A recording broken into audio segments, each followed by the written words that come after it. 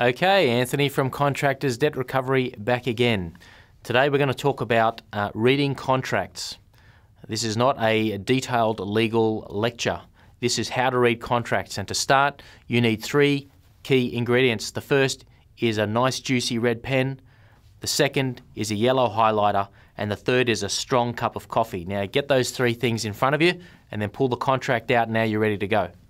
Okay, you need to go through and read your contract. Don't read the page where it says how much they're going to pay you. I know that's all very exciting, but there are other things that are even more exciting and more important, which is all the terms, annexures, and all the other guff that's in there. So read it from beginning to end quietly on a weekend when you can concentrate and focus. If you don't understand something, I want you to highlight it. Highlight the whole section.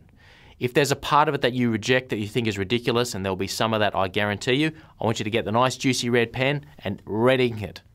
And if you have an alternative suggestion, scroll in what your alternative is.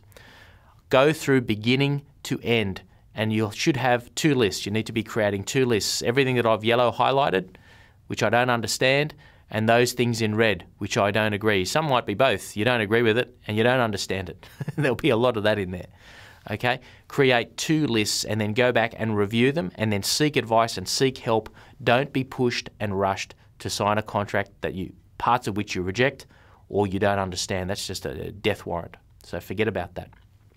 You then need to study the general terms and conditions of the contract. There'll be a section on that, and there'll be also particulars towards the back. The particulars showing liquidated damages amounts, percentages, interest rates, and other bits and pieces, the date on which you have to make claims, due date for payment. Understand all of that. It's all very important. There's a reason they're at the back of the contract, so I hope you give up by the time you get there.